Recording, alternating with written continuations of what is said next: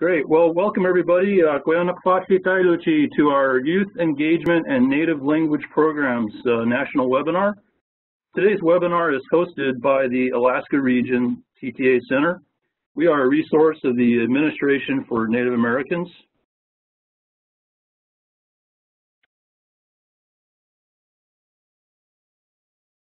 And our Alaska TTA Center team, we've got a full complement of different skill sets, working with all the other regions, delivering different webinars, developing national resources for your application development, and of course providing technical assistance to the Alaska tribes in Alaska. And depending on where you're at, you all have different TTA centers that can serve you and provide technical assistance on your projects and implementing your programs and your grants.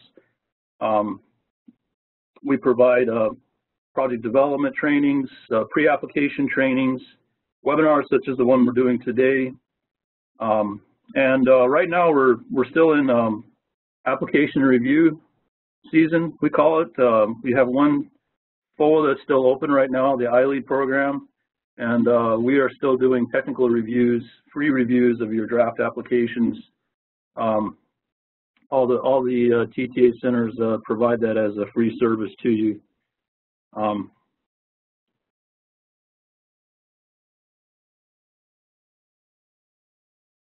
So a couple of upcoming events. July 19th is the closing date for the iLead FOA. And just like I said, each of the regional TTA centers can review your draft applications if you're applying for iLead. And also we have another national webinar coming up being produced by the Eastern region, I believe, called Good Health and Good Sense, Sustainability Strategies and Funding Sources. So that'll be on July 20th. Today's webinar goal is to explore strategies for effectively engaging youth in your Native community language revitalization and preservation project. We have a very full agenda today. So we have some exciting presenters, different projects, different perspectives from different regions. And one of the things we did before we launched today is we sent out a pre-webinar poll to kind of get you thinking about, what are some strategies that you can use to engage youth in your programs and your language projects. And we've gotten quite a few responses. We'll share a few of those throughout the webinar and at the tail end if we have time. But one of them, which is kind of the problem statement for this webinar, is just the challenge. The response we got was, it's very hard to get the youth involved. So that is a challenge, and that's really why we're here today, to explore strategies for engaging youth.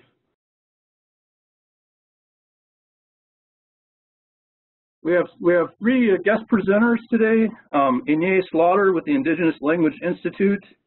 I believe she's based in Santa Fe. We have Alexandra Salmon in Alaska with the Igiaga Village to share about her project and some strategies that they've been using to engage their youth. And then we also have Elisabeth Alemaliata with the Lefetual Samoan Language Center, and she's going to share some strategies as well. So our first presenter today is Inye Yang Slaughter. She's the Executive Director of the Indigenous Language Institute, and she's been in that position since 1995. She has a BA in French Literature from the University of California, Berkeley, and an associate degree in interior and graphic design from UCLA. She's of Korean heritage. She was born and raised in Japan, which is a fascinating country. I just got back from there, Inye. I wish I could speak a lot more Japanese. She's fluent in Japanese, Korean, English, has a working knowledge of French. And before she moved to Santa Fe, she was at the Getty Conservation Institute in Los Angeles as a special projects coordinator. She's also been assisting us with our NLCC cohort, providing some technical assistance and developing some resources for that. I know she works with tribes all around the country, providing workshops and her expertise. So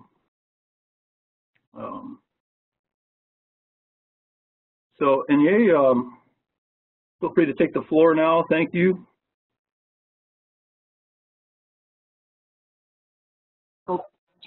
And all the participants. I hope you can hear me. Yep. Okay. So thank you for that introduction. I didn't have to go through the bio myself, which is good. Yes, I've been with the Indigenous Language Institute for 22 years, and basically the information about us is up here on your screen. But just to add to that, we are a national organization that works and serves all the nations and tribes in the USA, but also into Canada, and we have relationships with the Maori and people in Scotland who are trying to preserve their endangered Gaelic language. And then our guiding philosophy is to help create speakers. It really, really dictates to us what our focus needs to be when that is our sort of the neon sign that, you know, blinks and reminds us, is this going to help create speakers? And linguistics alone will not revitalize our languages, is what we heard from linguists themselves. And so we must develop oral communication skills and the ability and opportunities to use the language. And what we do is research, teach, and share. And briefly, what we mean by research is connecting academic research-based knowledge to immediate usefulness for communities, because there's a huge gap. And then we teach some of the research-based methodologies and proven good practices through our workshops and training that happen a minimum of 7 times a year regionally, usually in New Mexico, excuse me, and Minnesota. And then we are also asked to come to different communities throughout the nation to share the training. And then the share part is mainly our October annual symposium, which happens in New Mexico, where we challenge the presenters and participants to deal with, to explore ideas that are really, really questions that we all have, but we are afraid to maybe tackle it or ask questions about. You can find more information on our website, so I'll just move on. The topic today is about youth engagement, and language decline is not a language issue alone. It has all kinds of implications from sociological, political, psychological, educational. And therefore, our approach is to have a multidisciplinary approach to figure out how to revitalize our language. And in our communications with over 300 tribal communities, youth and young adults are a critical population, and yet they all have a similar struggle with how to get them engaged. So we will see what we found out. So how can we engage youth? The first thing we found is we have to ask our youth for their opinions. We often want to think that we have great ideas, but if it doesn't fit to what they're thinking, it sometimes just goes to the wayside. So how do we ask? What do you want to learn in a language class? It has to be in a safe environment to elicit honest opinions. And the facilitator has to be somebody they like and trust. And sometimes we have to really not interpret their I don't care attitude as not caring, because they are watching and listening. So you really have to extend the invitation.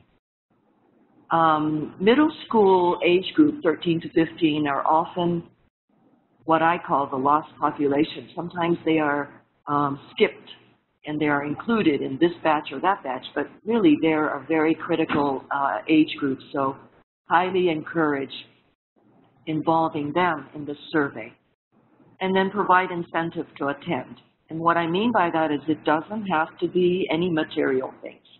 Food helps, yeah, but it is just a show of gratitude and respect to these young people for participating in the survey or the question. And then finally, when you have some information that's useful, although you may not want to hear it, let's share that with our language programmer community and see what we can do to move forward on youth involvement. So here's what we found when we asked the critical question to some youth in various situations. They said, we want to be able to speak it. Speak, speak, speak. That just came up so often. They're tired of learning C-A-N or can, colors, animals, and numbers. Then another tribal youth group that came to visit us in 2002 said, we really want to be able to talk in our language about what our peers are facing. These are serious situations or problems, but we want to be able to talk about those things in our language.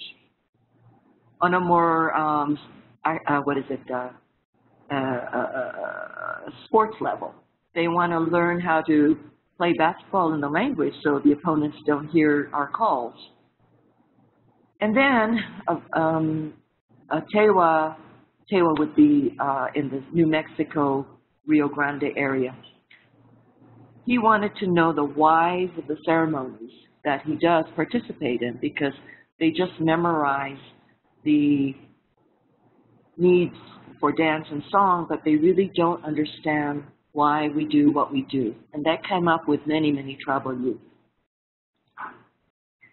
To continue, I want to learn my language to make sure my younger sisters and brothers can speak it. And this is from a high school kid, just recently in 2014.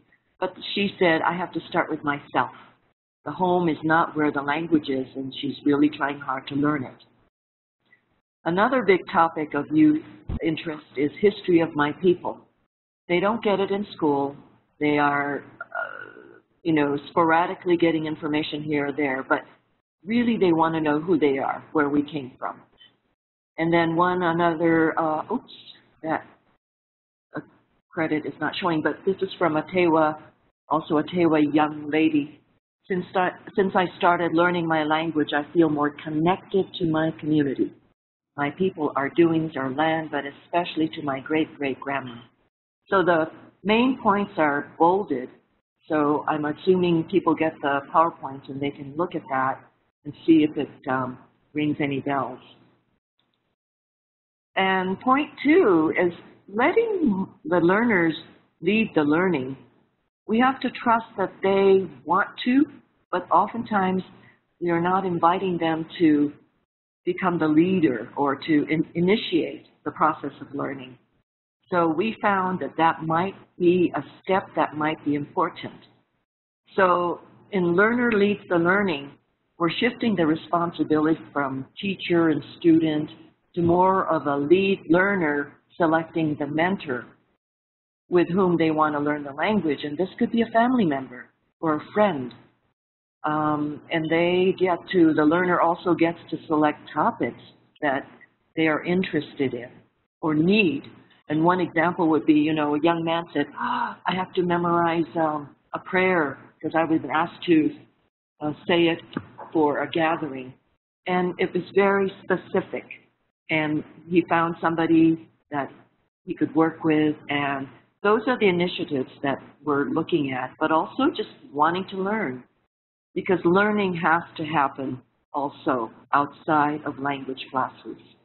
And this we found that it helps involve the community because these people will usually go to families and relatives and they somehow get asked and they get involved. There are many, many, many speakers who are not using the language, so we don't know that they are speakers, so we found. So we coined them closet speakers because they're there waiting for somebody to possibly get them engaged on a more personal level. So giving the key to the car. You can't learn to speak until you start to actually I mean, you can't learn to drive until you actually do the driving, so similar situation with language learning. And 3, we found that it's very helpful if you assign, especially for school-based language projects that require language use. So it's not just from memory or projects that are beautiful to see, but there's no language in it, embedded in it. So I'd like to explore a couple of things that we found were very productive. Digital storytelling. And this is by using computers that you can download freeware. And because the youth are so into technology, it's so easy for them to do this. And what we did with our digital storytelling training was that we helped them create the story or the script. You have to do it 75 to 100% of the story in the language. And what that means is oftentimes they would get on the phone and talk to their mentors. Am I saying this right? Because I got to record now. And then because the story is going to be in the learners' voices and elders' voices, it's very personal. And it really brings ownership to the product that they actually end up with. And you can see lots and lots of samples of what students produce, but also what adults have produced using this technology. 3 to 5 minutes, very short, but some are actually being used by teachers as classroom tools. But youth love to get involved in this kind of project. Okay, another one, this I'm going to have to go through it real quickly because of time, but the Youth Language Fair is something ILI implemented starting in 1999. And again, we were saying, where can they showcase and celebrate language? This was all about celebrating and really giving public acknowledgement and praise to those who had the creativity, courage to be in front of people to demonstrate their language ability. And so when we first started, we had 12 youth. We had to volunteer our own family members, beg, cajole, bribe others, and we have 12 who showed up. And then in 2004, we had, actually that's a typo, I think we had 175 participants. So over the 4-year, 5-year period, the excitement and the involvement was very clearly very successful. So everybody's a winner. There's no judgment on language accuracy because they come from all different language backgrounds. So the judges are intentionally picked not representing those languages, so they can really judge them on those other criteria.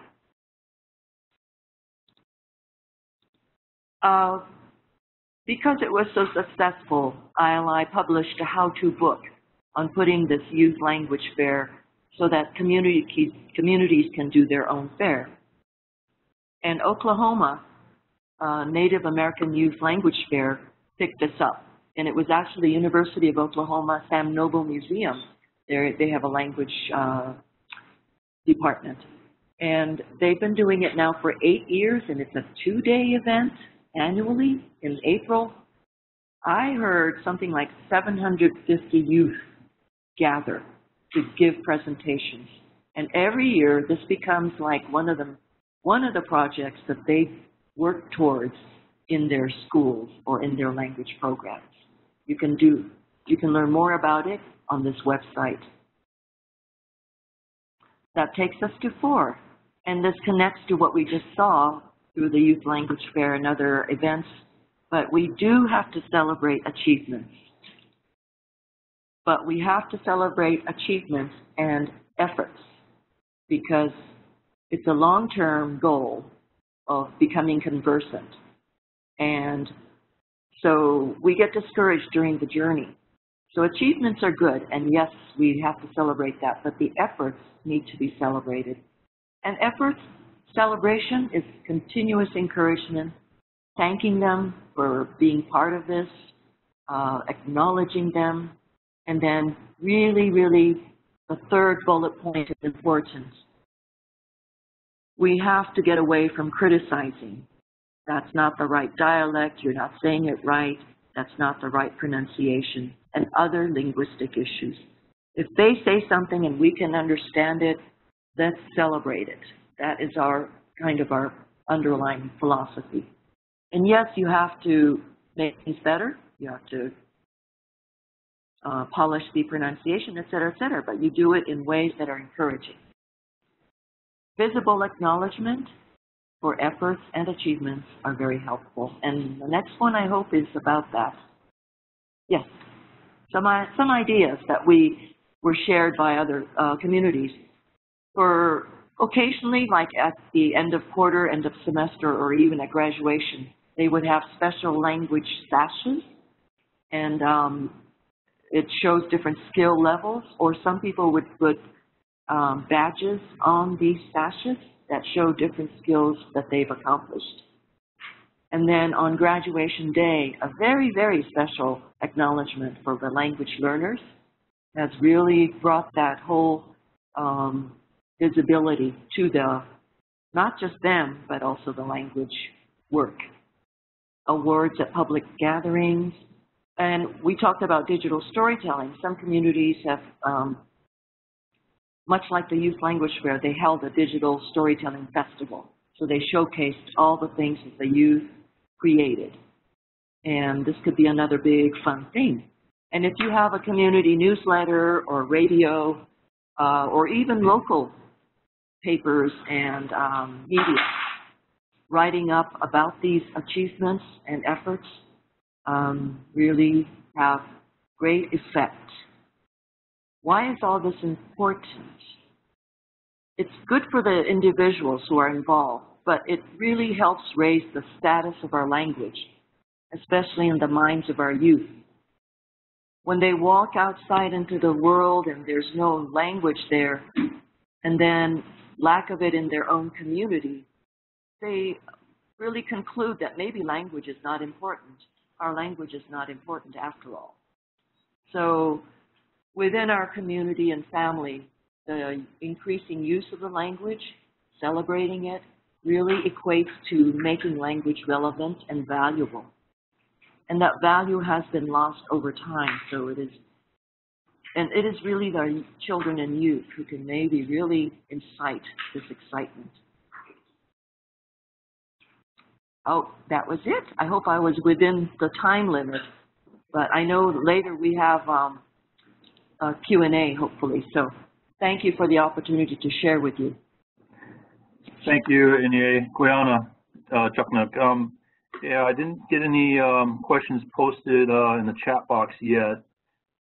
So if you do have a question for Inye, go ahead and post it in the chat box, and we will pick up a couple Q&A at the tail end. Thanks again. That was awesome. Some really helpful insight on some strategies. So our pre-webinar poll, a couple of responses we got. Some of them mirror what Inye was sharing. Now, these are suggestions coming from you, the attendees and participants. Offer incentives like rewards, recognition for learning and using the language, and use roles in language use and learning and development, such as reading, acting, documentation, reciting, and recording.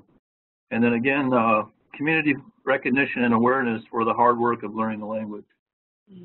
Those were some suggestions that came forth. Excellent. So, okay, our next speaker is Alexandra Salmon, and I'm gonna pronounce her project in the Cusco Bay dialect, and like Inye said, no teasing about different dialects. So this is the Fankuta Anavayagait Nanbachpagamut Yukstun project. But actually, what Alexandra is focused on is preserving the Iliamna dialect, and she'll be talking about that and also how she's engaging her youth.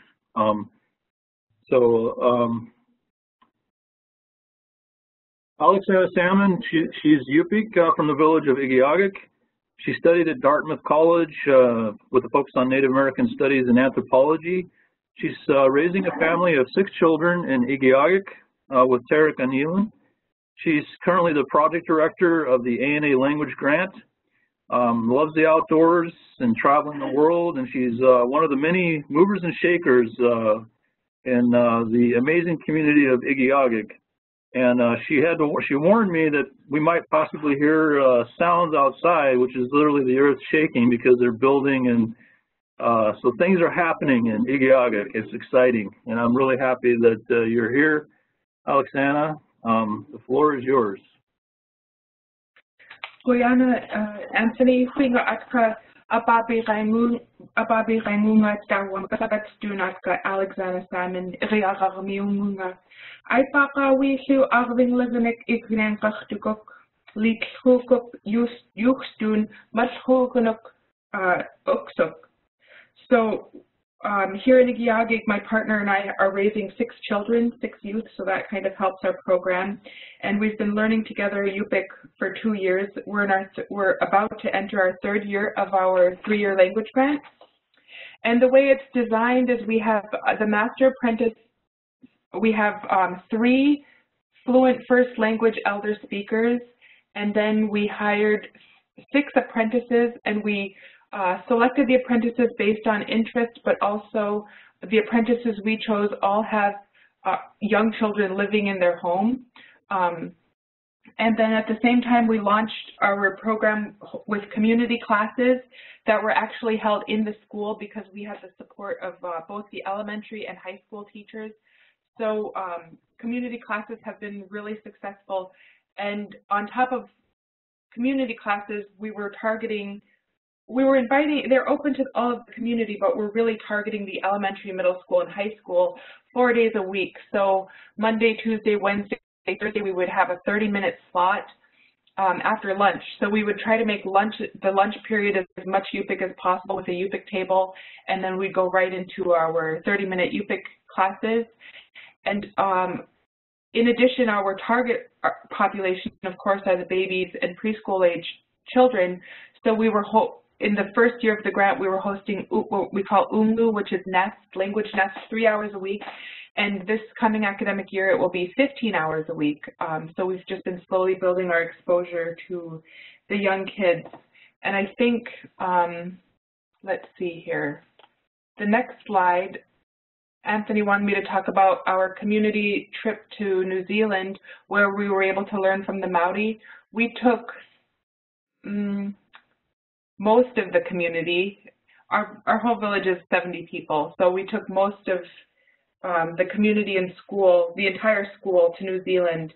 And that was a youth-driven project. First of all, the youth selected where in the world they wanted to visit, and then they fundraised for that trip through, we reintroduced Yupik dancing, and they were able to take what they were learning with their language learning and other cultural knowledge such as dancing, and they were able to compete in talent shows, or our dance group was even hired to perform at a regional event. So all of this income made from this was used towards the fundraising for that project, in addition to potlucks and finding other donors. And in New Zealand, we stayed at, pictured here is a school under the principal Mike Murray, and the entire school is taught in Maori. They don't actually teach the Maori language there because the students that enroll are already expected to be fluent. But that was my first time being able to visit a library where every single publication you saw was all in Maori. It was incredibly inspirational. And at that cultural exchange, we went to 2 schools, and we had our youth with Maori youth that are all both passionate about culture and language learning. And it was just good to be around and inspired by people on the other side of the world doing, you know, similar activities.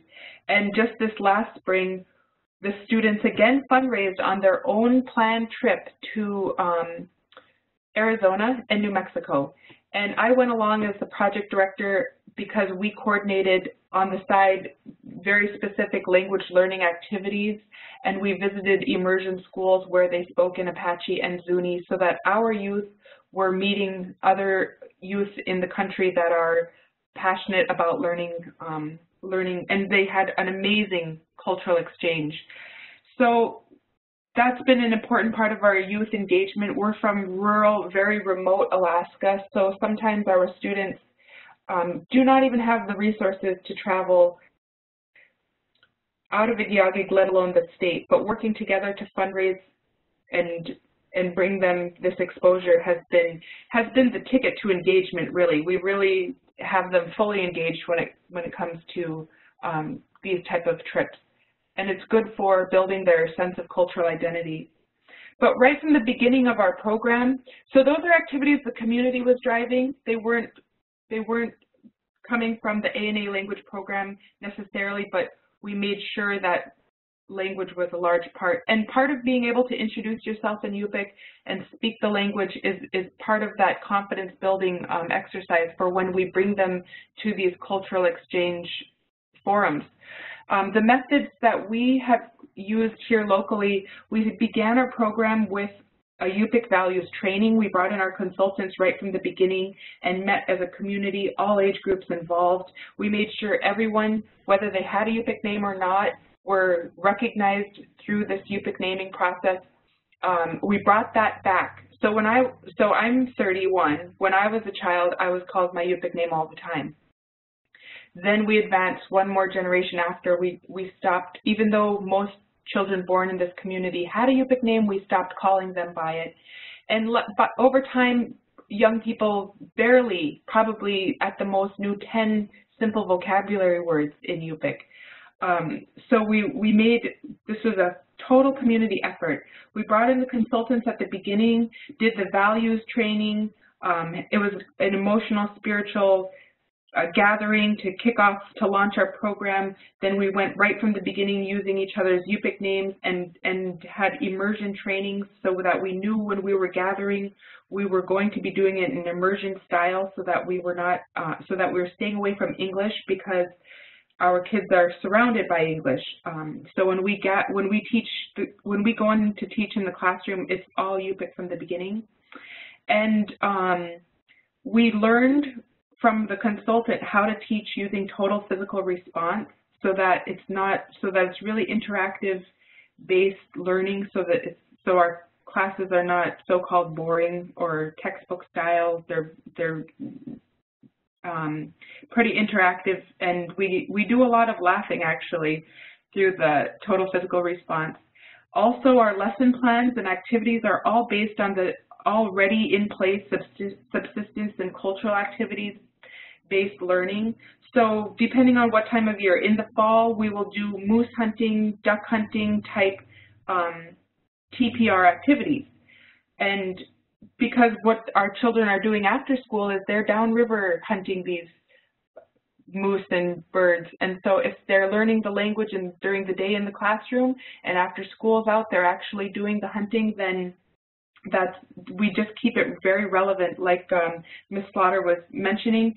And there are not a lot of cultural activities happening with the curriculum we have at our school anyway, so being able to bring cultural activities into the classroom is always exciting and engaging to the kids. So we've done butchering of caribou during, I'm sorry, I'm in a teaching webinar. You never know who's going to stop in. And we do like making a gudok, the Eskimo ice cream. We do any kind of activities that they might not even be learning at home, but at least they're getting it through our language program. Their favorite game to play, and this is the upper classroom, is Jeopardy. So this is like children 11 through seniors. So we pair them up, and I arrange the teams, and they play Jeopardy. So the first Monday of the total physical response lesson planning would be an introduction to 5 new words, and the next day would be being able to recognize those words being spoken in sentences, and then the next day might be making your own sentences using the vocabulary. But the final day is kind of a Jeopardy of everything that had been learning throughout the whole year. You know, and now it'll be 2 years. So that Jeopardy game keeps on growing, and they love it. We play it with real buzzers and prizes, and they get really competitive. And those kids will take notes and take those notes home and study them before Jeopardy. So that's been our one game that they love the most, but we've also played other games. We always try to include food. So, for example, fresh fruit is very hard to come by in our village, so we order a special fresh fruit for one of the special lunch days. And whether an older teenager thinks it's cool or not to learn Yupik, if they want part of that, if they want inclusion in being offered, they have to come up to the elder and ask them in Yupik, I would like that, Biyuhtua, Atsanik, or whatever we're offering. So most all of the kids, motivated for whatever reason, have learned how to engage even at the smallest level with our elders to communicate what they want and need. We include food with our elementary classes especially. There's a lot of language around food, and so we have that. And we do a lot of fun, like that first picture of us on the front page of our project, that was us out doing a berry picking activity. In the fall, we have about 4 or 5 different types of berries right outside the school doors. So even though I'm teaching a 30-minute Yupik session, that's enough time to run out and pick berries and talk about them. And it's right there, so the elder doesn't even have to walk far. So that's always fun for the kids. The more hands-on, the more fun. And we hold a goose camp in the springtime, so the kids are out camping. This last spring, the whole goose camp theme was language learning. So we were able to do scavenger hunts. The kids were, the whole camp had posters of the different, because it's not in the classroom anymore, you have a whole new language environment. We put signs everywhere we were so that they would know how to communicate about that in Yupik. And I'm just going to speed it up real quickly because I think we are running out of time. For me, I don't have an elder in the classroom every day, and it's the most important for the children to learn from the first language speaker.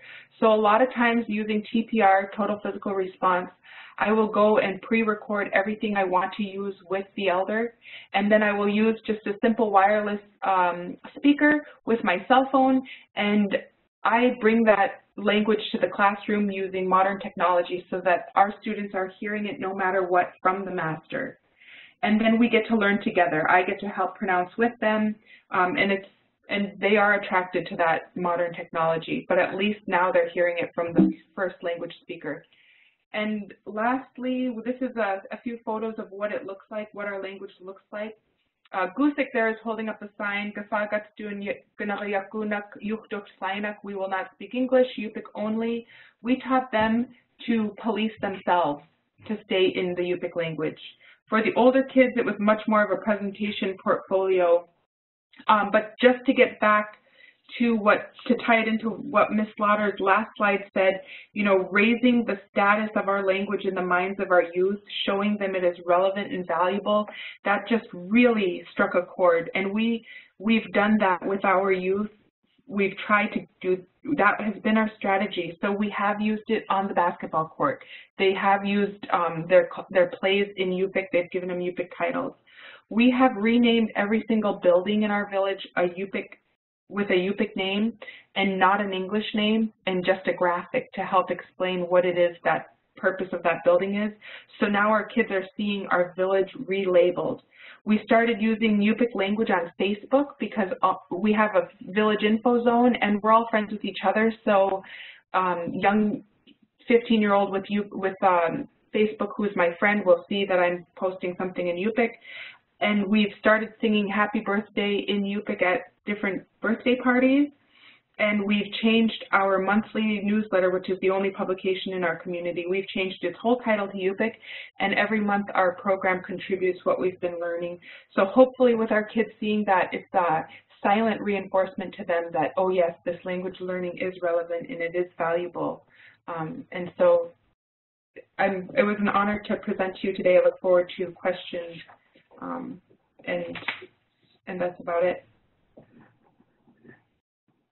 Brianna, Alexandra, I'm sitting here with goosebumps just listening to the exciting stuff that you're doing there. And I just wanted to share briefly, I had to chuckle when you were talking about the 6 kids. So for those of you that aren't familiar with some of our villages that are very small in Alaska, a huge issue we're faced with is keeping our schools open. And when my wife and I lived in Platinum, where she was the only school teacher, the site administrator had several kids, and that helped to keep the school open. So Anyway, can you also, Micah, can you unmute Inye? There's two questions I want to respond to real quick. There was a question about have there been any language festivals in Alaska? I don't know. Is that a question for Inye? Yeah, that's a question for Inye. Yeah, I'm not familiar with any at the moment, but if I hear of any, I certainly. I think we've had some language summits. I think I saw that Alaska Native Heritage Center is in here. I'm not sure if they could post. They've had some different meetings. Not sure if it's been this, you know, like you structured your youth language festivals. Right. There was oh, go ahead. Yeah, I'm not aware that it is. You know, it's different from, we're going to have a gathering, so you kids come over and do a thing, singing. It's different from that. This is a whole day or 2 days dedicated to a bunch of kids. So that kind of format I'm not familiar with. I haven't heard yet. Okay. But I'd love to know if there is something happening. Okay, the other it was kind of a comment, not sure if it was a question from Stephen O'Brien, who actually used to work at Ayapkundik Nagavik. He was commenting about, you know, you went to New Zealand and we have in Alaska through Ayapkun and other programs have sent people over as well to look at their methodology. And I think he was asking for some feedback on immersion, their immersion approach as it's being used in Alaska. So I don't know, Alexandra, if you want to comment on that, or? Well, actually, sure. We after visiting New Zealand, and they started the language nest model. That's what I heard anyway, and we learned from that over there. And when we came back home, we called our program Unglu, which is the same thing, the nest. And the idea there too is you just hang a sign on any building, even if you have no funding. We will speak Yupik here, or this is they would hang signs that say Terio. We're going to be speaking the language in this spot, whether we have any resources or not. It takes one speaker and any number of learners, and you put them together and just start there. You don't need a whole program. You don't. So that was kind of the inspiration that we learned over there in New Zealand. Okay. But that model of the language nest, connecting the babies with the elders and all ages in between, but the most important is that you know, our youth are hearing it from the first language speaker. Right. And of course, we have, you know, with ANA, we have the Esther Martinez Immersion Program that is specifically focused on language nests. So, all right, Koyana, Alexandra, and Inye, I'm going to go to our third speaker, and that is Elisabetta Alaimaleata. She's coming from Hawaii, and she is the founder and director of the first Samoan Language Center in Hawaii, Lefeto'ao, serving Hawaii-born Samoan youth in Oahu. She's a frequent contributor to a lot of our ANA webinars, so I appreciate it very much, Elisabetta, for joining us today. And a little bit more of her background: she serves as a Sunday school teacher, director at her church, which in her early years also had a big influence, where she promotes the Samoan language and culture. She was exposed in her youth when she was in American Samoa to Samoan schools through the churches. She graduated from the American Samoa Community College in 1990, and then she became an elementary teacher for 10 years in American Samoa, and then got her bachelor's degree in 2001 and her master's of education and teaching from the University of Hawaii at Manoa in 2004. And she's lived in Hawaii since 1998, where she also got a second degree in language studies, and has raised 4 children in Hawaii. And so, Elisabetta, thank you for joining us and for sharing a little bit about your experience through a previously funded ANA grant, and also your ongoing efforts to engage youth in your program. Talofa, and aloha from Hawaii. I hope everyone can hear me.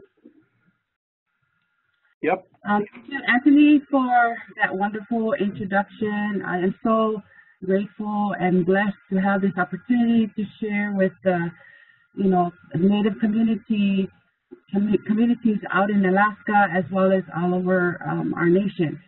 Lefetuaw Samoan Language Center started as a community-based project, and we're slowly moving in to offer supplementary support for Hawaii Department of Education. We have done many outreach to several Samoan communities in the United States, as well as in partnership with New Zealand, American Samoa Department of Education, as well as other organizations in the community. So thank you very much, Anthony, for this opportunity for the Samoan community to share, what we're doing in Hawaii so that we can spread the light. Since the name of our school means Tetu is star, Ao is morning, or, light. So our effort and our mission, focuses on the hope to reach out to every corners of the world and share the knowledge that we have so that we can continue preserving and maintaining our native language. The Lefetuaw Samoan Language Center is committed to building strong families by serving to bridge the culture generational gap between Samoan parents and youth and the broader society in which they live. Our mission is to increase the literacy in the Samoan language for our youth and understand the Samoan culture to build a Samoan identity. And we also try to serve as a model for other Samoan organizations and church communities. This is our 9th year, and we're moving to our 10th year. By October, we'll reach 10 years of services in the community. Just to share with our listeners, we were funded. Our first funding was provided by Hawaii People's Fund here in Hawaii in 2008. Then the second funding was provided by the Administration for Native Americans in 2013 to 2016. In between, we received some support from Hawaii Community Foundation and the Verizon Foundation. So 2016, which was last year, ended our ANA funding, and we were so grateful that our community was strong enough to stand up and continue the project. And this year, 2016 of October to September of 2017, we were supported by the City and County of Honolulu through the community services by providing us some funding to continue our project in the community. So, throughout that whole period of receiving support and resources, we worked diligently with our community to build resources as well as provide outreach support and develop more language programs throughout the school year during that time. But before receiving all of that resources, 5 years, the Lefetuaw Samoan Language Center provided volunteer services. So the whole community came together and, looked at the needs of the community, and we were able to volunteer for 5 years before any of these funding kicked in. So we're so grateful for the blessings and everything that we had received before. I'd like to share, I want to mention with our vision to empower our youth to be productive and contributing citizens with a strong self-image and knowledge of their Samoan heritage. Our vision has the word youth. The focus of today's webinar is looking at youth engagement. One of the concepts and one of the philosophy of Lefetuaw is looking at language not as a deficiency model, but as an empowerment model. When we first arrived, I just want to share with everyone, when we first arrived here in Honolulu back in 1998 with my children, I had twin boys, not knowing and understanding the system of Hawaii Department of Education, I registered my children to enroll in the public school, I put down that they speak Samoan and English. They were immediately placed in ESL classes. And throughout that time, without understanding, what ESL classes are for, as an educator, I thought it'll provide my children support because they also learn a different language at home. Unfortunately, it turned out to be a model where they were placed there so that they can be taught, specific of the English language with phonics and an ongoing, teaching in terms of lower level of language approach. So at the time, after 1 year placing them in the ESL class, my children, the twin boys, came home and said, "Mom, we're bored. We want to learn more," because a lot of what is taught in the ESL classes were lower level phonics, and these were things that they've already learned from home before they entered public school. That time on, up until now, I have 4 children. I never placed the word, that my children speak Samoan because I refuse to put them in ESL classes, mainly because of the fact that they look at, teaching language as a deficiency model. So for us to step in as educators, we want to see language as an empowerment model, a model where we conduct a needs assessment or an opportunity for our children to recognize their voices, their opinions, their needs, and their concepts of approach. So we try our best as parents as well as language advocates to try and change approaches from the education perspective. So with our vision at Lefituau, we want these youth to be contributing citizens with strong self-image and knowledge of their Samoan heritage, something that is missing from our public education. And we continue to work as language advocates to see or to, enlighten our community to see the value of language as an empowerment, as an accomplished skill. It's a needed skill, and it's an accomplished skill by children. When they learn language, that is something unique that is different from others as well. So just to share with you, some of the concepts that we had mentioned, we're incorporating in our implementation involves bringing the youth to be part of the learning. Like I mentioned before, it's important for us to conduct a needs assessment or survey in the community to identify or involve youth. And for them, they do mention their needs. They do mention their opinions and also the concepts of trying to meet those needs.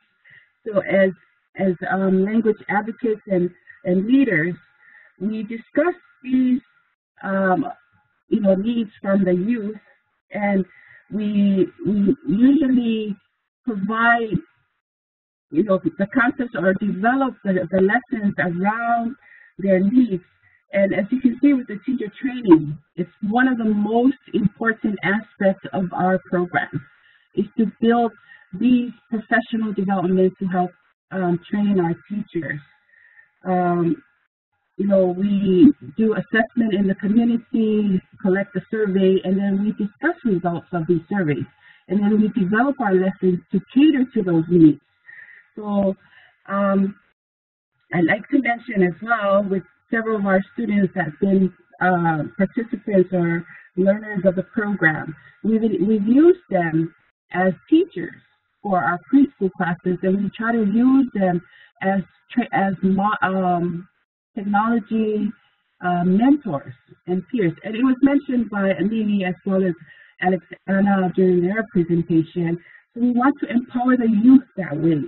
We want them to understand that the basic knowledge that they receive from learning the language in the beginning can be utilized. And in order for us to utilize them, we also train them to become future teachers of Samoan language. We try our best to develop and share and provide outreach in the Samoan community here in Hawaii. We've learned that we have about almost 70 church communities in the state of Hawaii. Church communities are considered urban villages of Samoa. When, in our community back home on the island, we have several villages that work diligently to have youth activities and programs to help enhance learning the language and culture. But when they move outside of the island, what do we do as a community in order to revive, in order to continue that perspective or approach as a village? So we have several church communities in the state of Hawaii, and we look at those communities as urban villages where we cater to them. We also provide services and outreach support for their youth organizations. And all of these church communities, they have youth organizations, and our role as a Samoan language program is provide them, you know, a free copy of our curriculum, a free copy of our resources. When they have to contact us, we have to cater to the needs in order for them to see the importance and the value, they value the services that we provide in the state of Hawaii. When we gathered our survey, of course, as Ami and Alexandra shared, technology is one of the most top concepts that youth love to be involved with. We have a strong technology camp program that runs every, summer breaks, winter breaks, spring breaks, as well as fall breaks. Lefetuao is more like a safety net, which provides supplementary education when it comes to, the public education schedule throughout the year. We also follow that schedule because we need to follow the norm of everyday activities of families and children. And of course, working side by side with the Department of Education in Hawaii is one of the best ways in order for us to engage youth to see the value of language, of their heritage language in education. Of course, as Ami had mentioned, a lot of what we introduce or teach or bring in this implementation at Lefetuao is not available in public education. We teach history, we teach history of families as well as look at activities to preserve and maintain the Samoan language, but a lot of these opportunities are not available in the public education. So, families see the value of what we do. As you can see the picture right there, we have some of our children as writers, as authors of stories. They would hear stories from their parents, and we engage them in technology camps throughout the school year so that they can document, so they can be authors of these stories, and, they have ownership over their learning. So we engage the children to include, to become authors, and they are empowered to be the ones that have the ownership of the stories from their families, and they document it in technology. Thank you to ANA. They provided funding, which funded a lot of our technology equipment. Every student that enters the doors at Lefetuao Samoan Language Camp receives an iPad, which provides them the opportunity to write stories and share stories. We also teach them basic, technology skills so that they are able to become good presenters. These are skills that is needed within the public education as well when they go beyond, high school to pursue college careers or college degrees. Another need from the youth is arts performance. Of course, in the Samoan community, we are strong community people that love to, perform, that loves to entertain the community. And through language, through the songs, as well as the movement, it tells a story. And it's very important for us as language educators to tell that story, to teach the story behind the songs, behind, the moments of every action that they make, that they do in our performance classes. So in our concept with Lefetual, we include all of that in our teaching, in our language programs. And how can we showcase? And we serve the showcase as an assessment tool when they have to present what they've learned in the classroom by being part of an event. So an annual event that happens here in the state of Hawaii is the We Are Samoa event. It's an annual youth, celebration or festival out at Polynesian Cultural Center in Laie. And what we do as a community-based program, we reached out and identify areas where these events happen. And we take our children and they showcase what they've learned in the classroom. Most importantly, they are the ones that present, that does all the presentation and showcases everything in front of the audience. And this, we can say, is an assessment of the achievements and the celebration of what they learned in the language classes. Art of tattooing, of course. You have to bring art of tattooing in the language program. In the Samoan community, tattooing is such an important, I would say an art. And in order for the children to be exposed and to understanding the history behind tattooing, we have to include it in our curriculum. And throughout the year of our journey, we were able to document and collect and consolidate a lot of the strategies, the motifs, the patterns, and try to document that so that it's included in our curriculum that's given to a lot of our community organizations. And as we can see, the exploitation of tattooing with the culture aspect of Samoan culture, it's very, very important to teach our youth about the value, about the importance, about the sacredness of such art in our culture. And to do that, the language program, of course, with the culture integration, is where education happens. And, when they're taught, they know how to respect. They know how things connect. And they are able to, be empowered knowing their identity as Samoan. We have an annual umu, we call it umu. It's an outdoor cooking festival or event, which happens, before we have the Thanksgiving celebration in our community. So for us, we bring the families and children to learn how to prepare food. And like it was mentioned before, food has a lot of language involved, and of course with culture as well.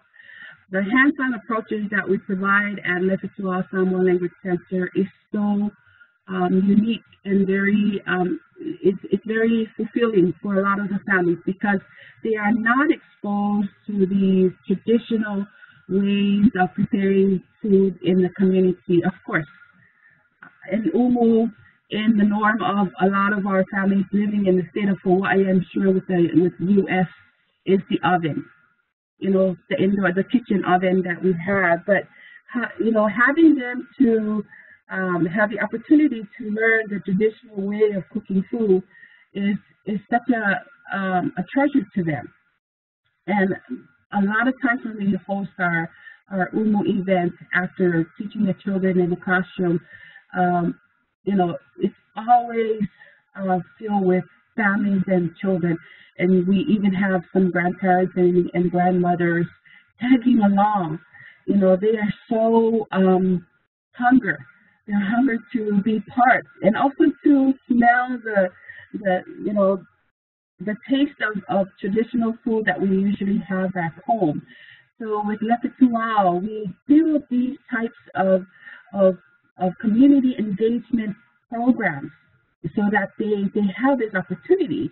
So for us as leaders, we reach out to every areas of the island that can provide us these open spaces so that we can have the opportunity for the children to learn as well as to be part of the, with their parents to be part of the education process. Intergenerational activities, of course, with our elders, they are I would say, they have the in-depth knowledge of our language. So having the children as interviewers, and we try to bring our elders so that they can also record and document their stories. They also conduct the interview and share, and also the elders would share with our youth about different activities or different things that they would like to learn. So it's very important to connect with our elders in the community. We try our best to involve them in our implementation. They provide storytelling, heritage documentation, and of course, something that is very important, it really enhances respectful relationships. The respectful relationships we call in Samoa Wa'asealoa'i, between an elder, an older person, and a young person. So, in our classes, I usually teach our children, some of our students in the public school after school program, to address our teachers. It's the most respectful manner to address a teacher. So instead of saying auntie, instead of saying teacher, we use the language to infuse in terms of acknowledging the person that is, that is present. And our teachers are important, leaders or important figure within the classroom. So how can we get the children to respect them? So bringing the language, the Samoan language, provides a sense of respect, a sense of valuing that respectful relationships between a teacher as well as a student. So at every moment when I'm at the mall or at a park, when some of our students and parents are present, they would always address me, and whenever they speak those words, it really hits hard in your heart, knowing that they also carry the language beyond the classroom. So, of course, we try to incorporate strategies so that they can also see the value of utilizing that with, beyond just being in the classroom and learning all of this. Of course, field trips. Youth love field trips and outdoor activities. Our teachers as well as our, our leaders try to enrich these field trips so that there is language and culture involved. For example, of course, in Hawaii, we have the Honolulu Zoo. One of the field trips that we took is back in the days, the children learned about fishing in the sea, of course, the different names in Samoan. And when we took them to the zoo, the aquarium, the teachers had to teach them or introduce them different stations in the aquarium by introducing them in Samoan, bringing stories in Samoan or legends that connect to a certain type of fish. So we want to engage them in different outdoor events or field trips, but ensure that there is more language and culture connection. Stories, they love to hear stories and legends, and of course, if we have a lot of Samoan resources, which is something that we are trying our best to document stories, and so it's written in Samoan and English, we can take a lot of that learning so they can read at home and be exposed more to Samoan language. Like I shared before, we have more than 70 church communities, Samoan church communities here in the state of Hawaii. We try our best to provide support with our church leaders in Samoa and Hawaii through spiritual and moral teaching, education and literacy, and reinforce social and family structure, facilitate traditional cultural practices. And a lot of our churches, they have facilities, so we try to bring workshops and activities to their community. The church community is where we find a lot of Samoan speakers that can teach the language. So, like I mentioned, it's considered an urban village or a target village in Samoa communities abroad. And I've shared a lot of successful practices, and some of the practices was mentioned by Alexandra and Anthony. Hands-on approaches is the key. I think, moving away from lectures and also book type, teaching methods is no longer, I would say, a form that is considered, more attractive to you. So providing more hands-on approaches and engaging them to be part of the hands-on training or teaching is very attractive to a lot of our youth nowadays. Of course, we have our language curriculum. Our curriculum is also available to anyone that is interested to, to learn about what we put together and also document it so that it can help your community. Feel free to let us know, and we'll be able to send you a copy. We shared about our funding sources. Currently, at this time, we only have the City and County Community Services GIA grant, and we are so grateful for support from our community as well as our teachers. I think that's pretty much what I want to share. I think with our program here in the state of Hawaii, it's important that we provide services that will ultimately strengthen our youth identity, which promotes academic success and fosters civic engagement in our community. Thank you so much for having me and the time to listen in during this presentation.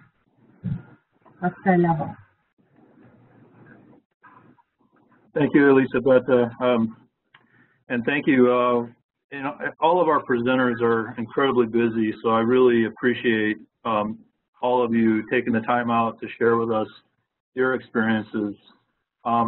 Elisabetta, there was one question about whether Hawaiian immersion schools are part of the public school system. There are several Hawaiian immersion schools on island that is part of the public school system. But the only one that I know at the time during my teacher training in the University of Hawaii was the one in Pope Elementary School.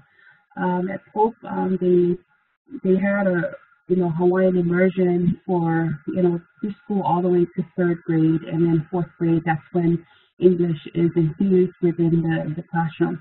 I'm not quite sure, but I know for a fact that there are a lot of Hawaiian immersion schools on island as well as the outer island, and they're providing a wonderful, I would say, model to some of us. And I'd like to also acknowledge them because through my work at the University of Hawaii, when I was there at the College of Education through the Center of Disability Studies, I was brought into an emergent school in the outer island, and right when we entered the campus, all math, science, all the subject areas were taught in Hawaiian.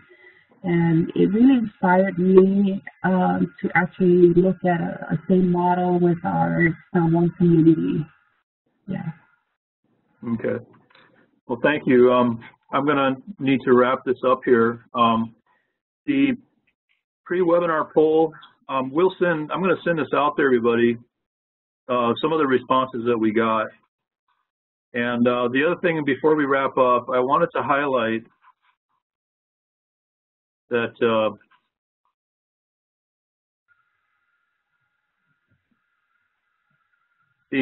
on the national website, we have a lot of resources here that you can look up. The webinars that we record are posted here.